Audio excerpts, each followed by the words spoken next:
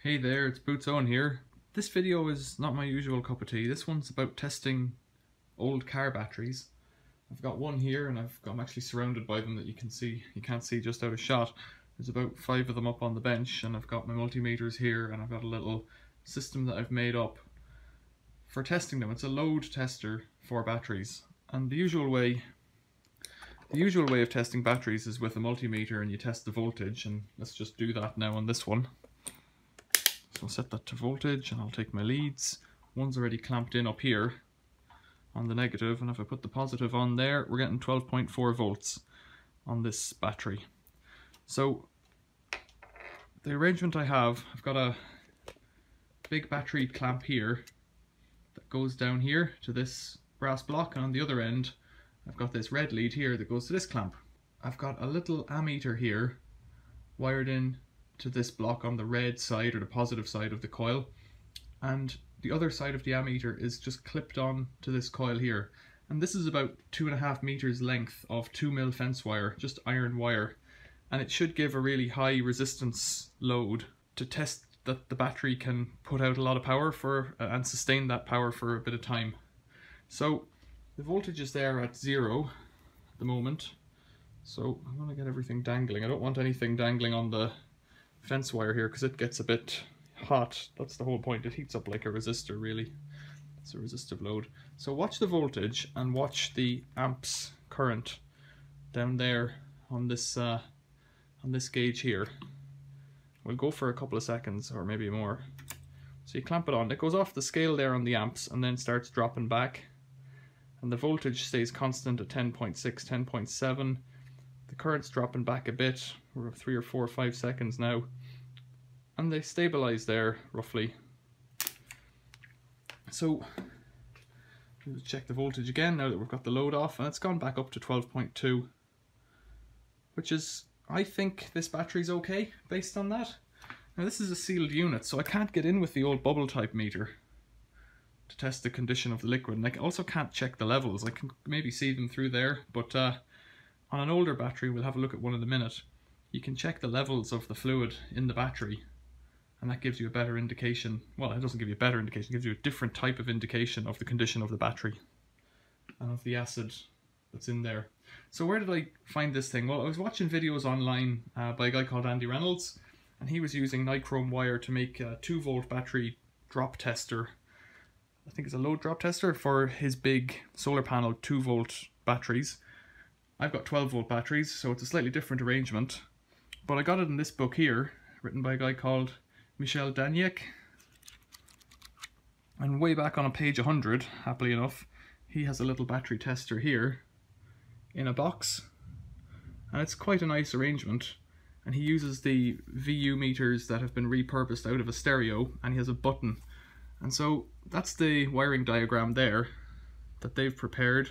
So the voltage is always across it, and I attempted to do that with a little voltmeter that came off a car jump starter, similar to this one, but for some reason, and I don't know why, whenever you connect the alligator clip, and whenever you connect the load, it just drops off.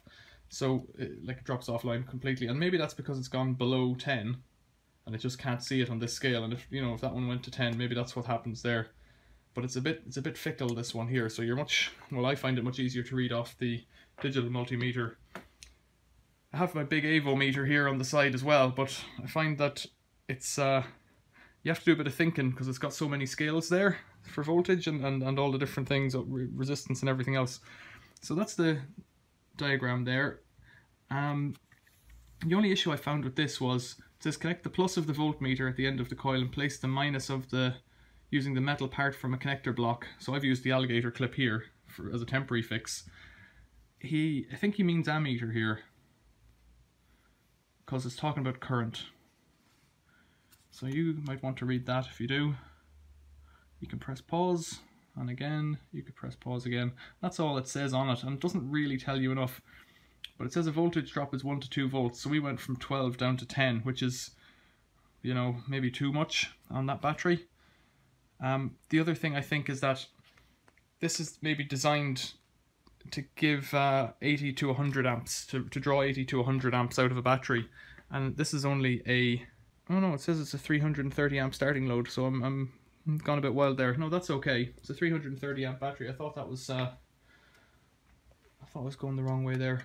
I thought I was overloading it, but no, that should be okay then. If you're drawing 100 amps out of a 330 amp start battery for a couple of seconds, that should be okay. It says it down here as well. So let's have a look at another battery with the water thing here, and then let's try it with this arrangement here. So here's another battery. This one is a 12 volt 60 amp hour battery. I don't know, it says 540 EN there, so I wonder is that the starting, the maximum current. Let's get the voltmeter on it first. Let's get that up. This is still hot. Nope, it's cooled down. Let's get that up there. So we're going for voltage, and it's given 12.4 volts. So then I've taken all of the little caps off. I'll check this. I'll probably edit through. Squeeze and drop. And it's in the yellow there. I probably didn't see that on camera. I'll do the second one. So you can see that one's in the green. It's floating in the green. I checked the levels in here as well. There is enough water covering all of the plates inside on this one. Now, I'm no authority on batteries. That one's in the green. And that one again is in the green, if you can see just there. I'm no authority on these things. I'm just tinkering in a shed with what I've got around me. I've taken apart one of those old yellow battery testers. That one's in the green. Not battery testers, battery jump starters for a car. And they tend to have a little sealed lead acid battery inside them, but they have the big clamps on them, and that one's green. I'm going to go back to the first one there and just see what's going on. Yeah, it's floating actually green to yellow there. So that's all coming up green. So let's then do the drop test on this. And I'll give that a rinse out later on in clean water. For now it's okay there. You can see the current here. Got this alligator clip like that. Get something under there just to hold it up a bit better. I'll get my clamp and clamp in my neutral. It's not neutral, it's negative. We're not charging, so there shouldn't be any gases being discharged off any of these batteries. And take the live over here then. What did we say it was before? 12.4 was it? Something like that. Let's put that down there. 12.4 again. So then, with one arm up like that, let's clamp on the positive. Now in the book it has a little button, so you just clamp it on and press the button to do the testing, which is far better than this. There we go. It's got a voltage drop of 1.2, 1.3, and voltage is rising again. The current's dropping off a little bit. We've been there a few seconds now, and that one seems to be holding okay. So let's get that off. And check it again. It should still be around 12.2, so we've lost a little bit of voltage there. I don't know if this is working or not. I'm going to try it on a battery now that I think is a dud to see if there's a difference. And we'll see how we go. So I'll turn it off and come back to a dud battery. So physically this is a much larger battery. 100 amp hours, 800 amps CCA. I think that's like your starting capacity. So let's check the voltage on that. It's coming at 10.7, so already it is quite low. I haven't charged it recently, I'd say, or I've probably tried charging it, and I'm guessing that's nothing happened. Nothing much happened. Now I want to keep your eyes on this down here. Keep your eyes on this as well. I think with this one, it might drop off quite suddenly. So voltage is 10.7. We're not getting much current off that at all, and the voltage has dropped down to 1.0, so that's just completely kicked out battery. Try it again there. Voltage is down to 1.2 volts, and there isn't even there's a tiny amount of current coming off it, but you know, nothing really. So I'm going to say that this is a dud battery. It also has an indicator on top here that if you were to look down, you should see a color. I think it's meant to have red or green in there. It has nothing, so it could be that the fluid levels are wrong. It has a kind of a sealed top on it, so you can't unscrew the top like you could on the other one. I've tried snapping it off, but it doesn't seem to snap off. I think these are just a sealed unit that when they're done, they're done. So then one more battery. This is a smaller one this time that I've just had on to charge, and I can't remember if I thought it was good or not, so we will find out. This one is a Solite. I don't know what this was. It looks like a car battery, but it could be from anything. Let's get that clamp on there. Let's get that wire out of the way. It's worth bearing in mind, I may have said it already, this gets very hot when you're using it, so you can only use it for a few seconds. Let's check the voltage on this. 12.8, it's good and high. Again, this one's sealed, so there's not much I can do other than test it this way. Let's put this on.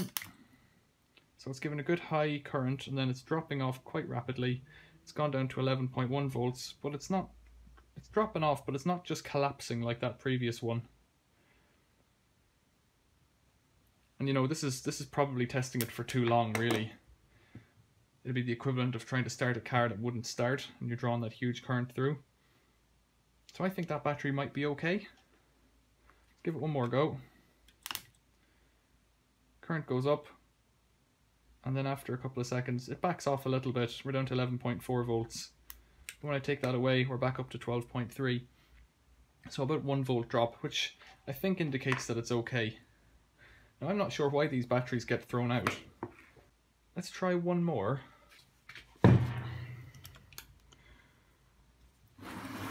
The other thing is that as this coil heats up, its resistance will change. So this is another 12 volt, 45 amp hour, 330 amps. Did we try this one already, actually, at the start? I can't remember now. We may have. What have we got coming out of this one? 12.4. Let's try this one again. Get a better look at that ammeter down the bottom. So 12.5 down to 10.7, so it's almost 2 volts. The current there is staying quite steady. It's dropping back a bit. 10.9. So I don't know if that's dead or not. I don't really know what I'm doing, and I think it's taken a charge and it's held it. This hasn't been charged for maybe a month. 12.3 volts isn't massive for starting a car, but if I want it just for drawing down a bit of power to try and use it as part of a bicycle project, which is where I'm thinking on these things, it might be enough. It doesn't need that high current, but the high current shows that the battery has some amount of energy stored in it. I've got one more that I'm going to test. This is a little Bosch battery. What's it getting there? 8.2 volts, so I presume this one's toast. So let's hold that on and see what happens. It's coming up with a kind of a middle of current, but it's gone down to 5 volts there. The book says anything below 9 is dead. It's gone down to 4.5, 4.4 volts. So the voltage keeps dropping. Current's holding, but you know, when the voltage is that low, I think this one's a dud as well. So tell me I'm wrong in the comments, or tell me I'm right. I'm not sure here, and I'm not pretending to be an authority on this. Like, I found what I think is an error in the book that I was working to, but like it's pretty easy to see if you follow the wiring diagram that there was an error in the book. I'm quite happy with this because it's like it's split this batteries out into 3 goods and two duds at the moment. I've got another one charging and I've got another one outside, so I've just gathered them up over time, come across them from time to time. And this is a kind of a handy way to decide straight away if it's worth keeping. So what I might do now is make a little box for this and get some kind of a high current switch. Like high current DC switch is probably quite a rare thing, and maybe it might be simpler to make one with a big spring and some kind of contacts or something like that. I don't know, if you've got any hints on that, let me know, or there's something that there would be a switch in. Like, maybe just taking apart a car starter solenoid and using it manually might do the trick, you know, something like that, because the contacts in there have to be good for this kind of thing, and just putting a big heavy spring in under it, like a clutch spring or something. That might be too heavy. Any comments are welcome. So I just thought that I would do one more battery here, and I got quite an interesting result when I did it off camera, so I wonder can I replicate that. There we go, there's the voltage, and you can see the current down there. Initially when I put it on, I was getting, yeah, just over 12 volts, so that's something. When I put this on, voltage dropped, and now it keeps on dropping. Look at that, it's just running away. It held steady for a couple of seconds initially, but now it's just dropping right down. Current's kind of steady, but the voltage has gone way down, so that's another failed battery. 7, down to 6 now in a minute. And this wire is getting hot, but if the voltage has gone that low, I don't think that's any good. And the current was dropping as well. So the voltage is climbing then again after we release it from the load, but not great. Now I don't know, maybe that battery would take a charge and then be okay. As it stands, I don't particularly need it. I've got loads of other ones that I think are okay. But if you know, let me know in the comments. Appreciate it. Thanks for watching. See you later.